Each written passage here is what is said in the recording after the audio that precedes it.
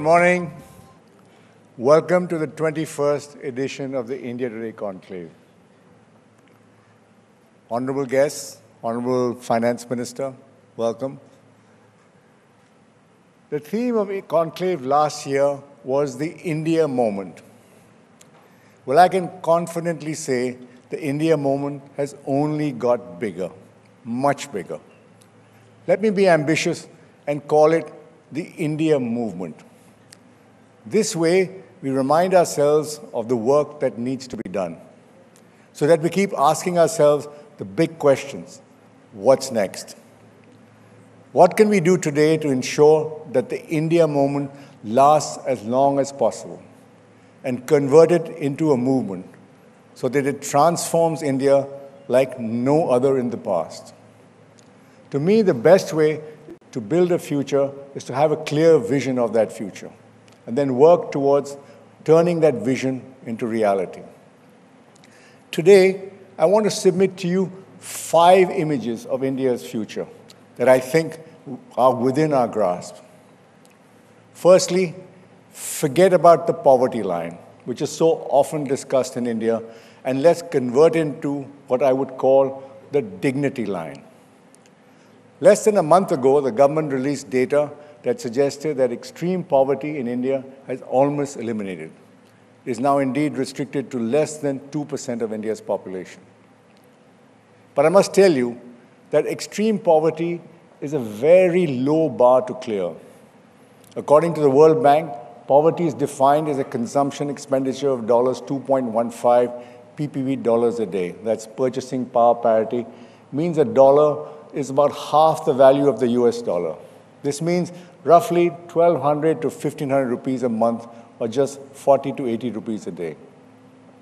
In the last 10 years, the present government has done a remarkable job of lifting more than 200 million people above the extreme poverty line. Now let's set the bar to dignity line. It's a line that measures the means to lead a life of basic dignity. That includes food, of course, but it also includes access to basic housing, electricity, clean water, education, and healthcare. And of course, a job that gives a basic income. I think Prime Minister Modi has grasped this idea of delivering a life of dignity for the people at the bottom of the pyramid from the time he took office 10 years ago. That is why his emphasis on schemes like Swachh Bharat and delivering tap water and electricity to every household.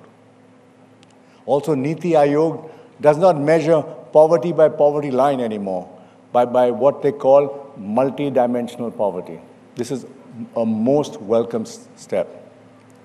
The current estimates suggest 11.3% of Indians are below the multi-dimensional poverty line. 5 years from now, we should target either 0 or no more than 2% of Indians below this line. That's when every Indian will have a fair opportunity to making what life offers to all of us. Second is education. No country has become a developed one without a good education system. In education, we have solved the enrollment problem. But what happens or doesn't happen between enrollment and graduation remains unaddressed.